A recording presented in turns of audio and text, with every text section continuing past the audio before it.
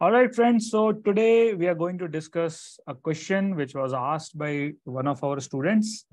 And since I think that we are going to learn many things from this particular question, um, I'm creating a video out of it. Okay.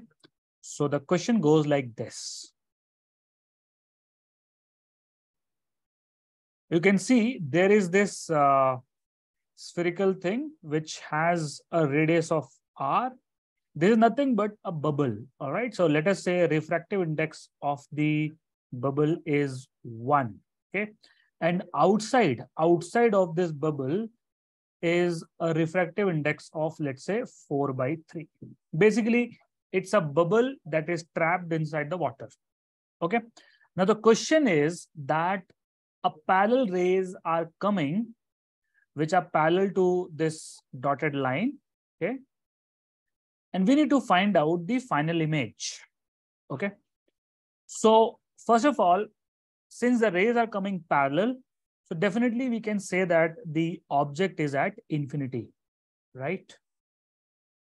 So the ray diagram would look something like this.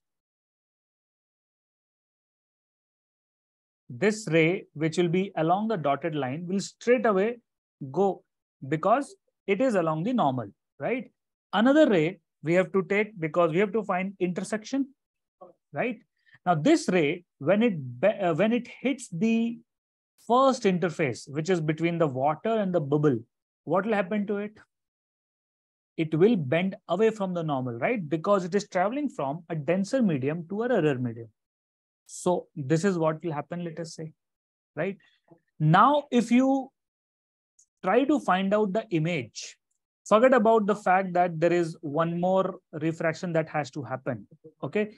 If we ignore that fact, then suppose only these two rays are there, this one and this one, then the final image would be formed somewhere behind, right? Because this ray and this one, they are diverging.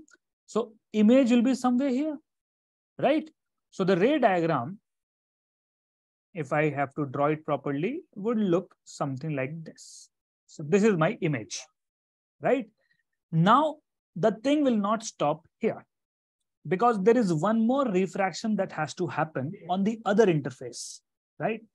Now, when refraction is happening on the other interface, the rays are coming along this ray, right? Along this line, the rays are coming.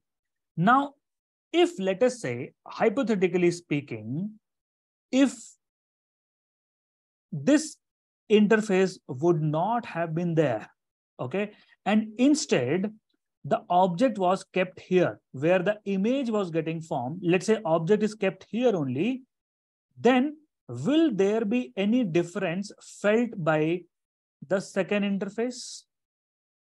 Think over it. This ray will go as it is, and another ray, if I can send from here, will go straight till it meets the second interface. Yes or no? If the first interface is not present. So what I'm trying to tell you,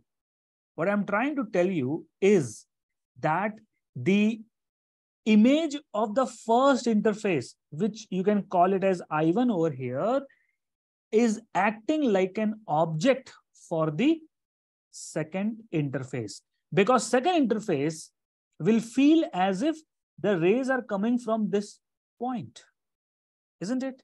So we need to draw the further path of this ray.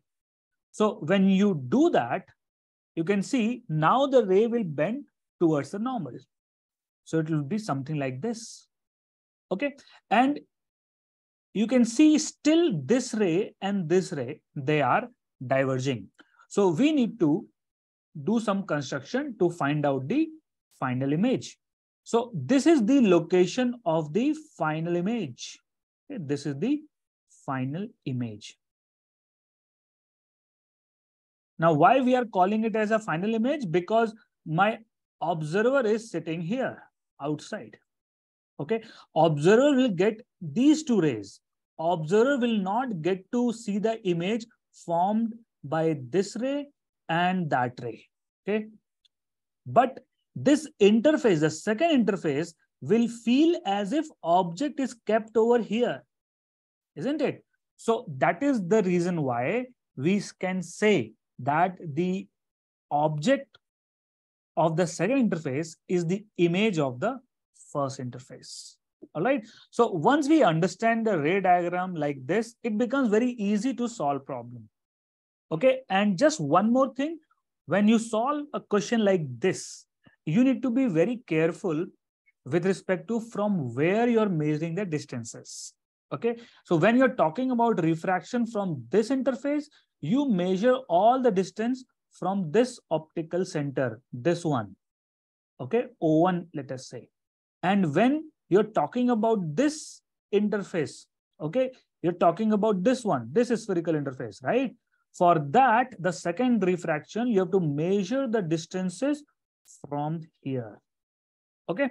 So I hope you got to learn something new today. Thanks for watching.